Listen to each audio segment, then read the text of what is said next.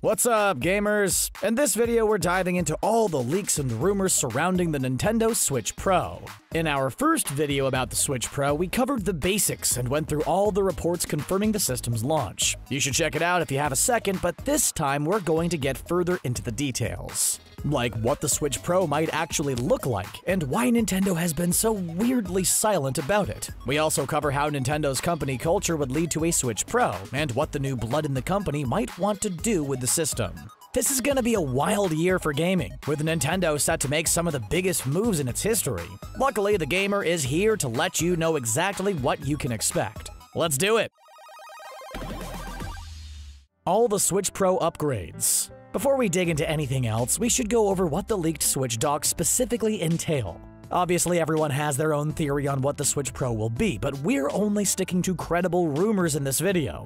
That means we're not taking any info from Reddit or Twitter accounts only spun up 2 weeks ago and made to spread one specific piece of information. We're also not including supposed patents that go counter to Nintendo's entire business strategy. Sorry, Nintendo Insider 420, we're not buying into your lies this time around. After we cut out the noise, what's left paints a pretty clear picture of what Nintendo wants to do with the Switch Pro. Basically, it's going to be an enhanced Switch in every sense of the word. Not only will the Switch Pro improve on the Switch's best features, but it'll also address the system's biggest issues. First up, the Joy-Cons. Come on, you knew this one was coming. The Joy-Cons have been one of the biggest flaws in the Switch since, well, ever. Ever since Nintendo revealed the name of the controllers, gamers have had mixed feelings towards them. Many complain about Joy-Cons being too itty-bitty and causing hand cramping, or having significant input lag. Then again, these issues don't really matter if you can't get your Joy-Con to work at all. The left Joy-Con has been a frequent source of frustration for gamers. Docked switches not reading inputs from the left controller is still an issue. In fact, this problem has evolved, and now phantom inputs or Joy-Con drift are rendering some games completely unplayable. Leaks suggest that the new batch of Joy-Cons will have an extendable lower section, making them more comfortable for users. While Nintendo is changing Joy-Cons up, it'd also be great if they could add an improved D-pad. Sure, there are 1 or 2 sets of Joy-Cons with D-pads, but gamers who like old-school controls deserve more color options. A patent also recently leaked for a new version of the Joy-Cons that have a stylus built right into them. This suggests that the Switch Pro, or at least Nintendo's upcoming docket of games, will center on touchscreen functionality. This could include anything from an increased number of Wii U, DS, and 3DS ports to more mobile game ports. At the very least, it's about to get way easier to play Mario Maker 2 undocked. Lastly, the Switch Pro is set to be far more powerful than the base model. Outside of using an enhanced version of the Tegra X1 chip at the core of the base Switch, the Pro will have an enhanced screen. While it will still fall short of the PS5 and Xbox Series X, Switch Pro games should look and play much better, both at home and on the go. With titles like Breath of the Wild 2, Bayonetta 3, and No More Heroes 3 coming out soon, it tracks that Nintendo would want a system that can realize the scope of these games. And speaking of Nintendo, you're probably wondering why the company isn't hyping up their upcoming system at all.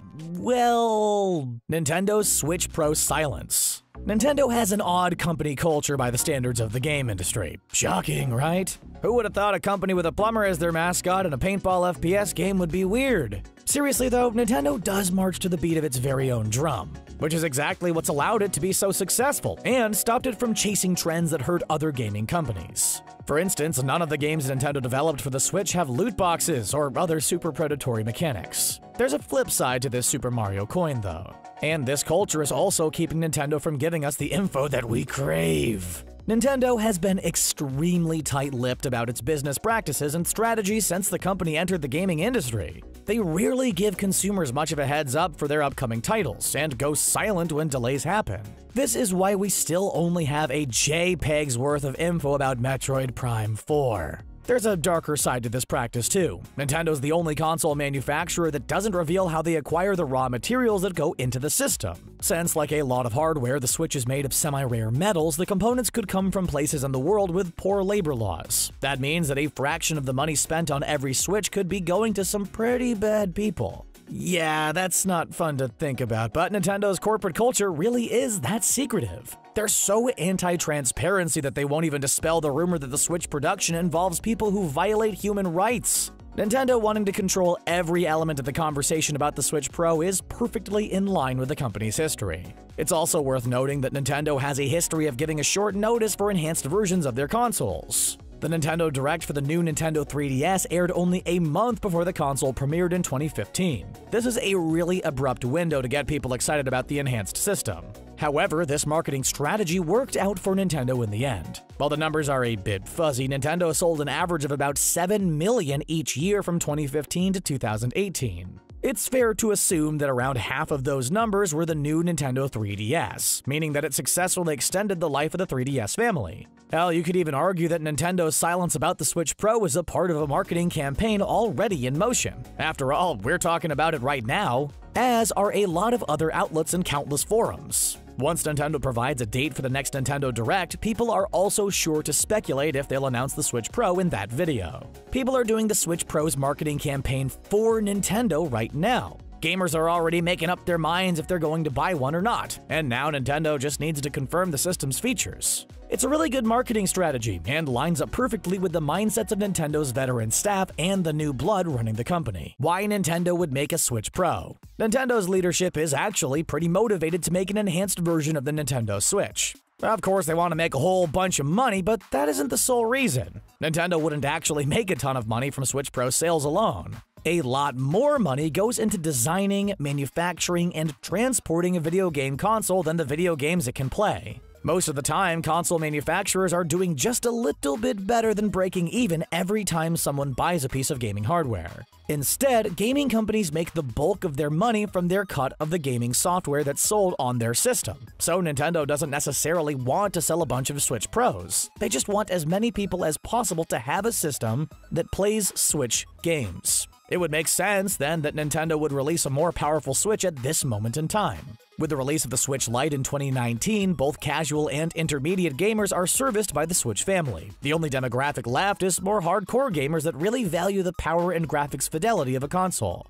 The Switch Pro is custom-built to appeal to them. Even ride-or-die PC bros might be willing to pick up a Switch Pro if it means they can finally play Nintendo games at decent graphics settings. The creative team at Nintendo also stands to directly benefit from the release of the Switch Pro. A more powerful system means that they can develop more involved games and fully realize the scope they had in mind for more intense titles. Let's be real for a second, the Switch is amazing, but it could just barely run Breath of the Wild at its biggest moments. You can also feel how much more the development team wanted to put into that game. But we're unable to because of the limits of the Nintendo Switch and the Wii U. The more business-minded folks at Nintendo also stand to benefit from the release of the Switch Pro. Nintendo's new CEO, Shuntaro Furukawa, has to realize the partnership opportunities that an enhanced Switch entails. A more powerful version of the Switch means that more current-gen games can be ported to that system. The more games that are on the system, the more likely people are to buy games on the Switch. And more games being sold on the Switch means that Nintendo gets to pocket even more coins, rupees, bells, or whatever currency exists in the Metroid universe. Money in Metroid is called Suguru. Neat. Anyway, the point stands that everyone at Nintendo stands to benefit if the Switch Pro matches the leaks we've seen so far. Or if Nintendo decides to push the envelope even further, what if these leaks are a fake-out? Okay, so this last section of the video might sound a little muffled through our tinfoiled hats, but we swear that there's a point to it. What if all these leaks are some kind of fake-out, and the Switch Pro's actually a whole lot closer to a traditional console? Seriously, it would make sense considering who this console is geared towards and what Nintendo is trying to accomplish with it. If the Switch Pro is made for people who want to play Nintendo games at high-end settings, then they won't really mind if it isn't portable. For this demographic, the more Nintendo can soup up the system, the better. Without the portability constraints, Nintendo could also choose to add an optical drive along with a chip reader. Being able to read discs along with the Switch's fairly standard control scheme means that it would be super easy to develop for the Switch Pro. Third-party companies could bring their games to the Switch Pro without having to put a significant amount of resources into optimizing it for the platform.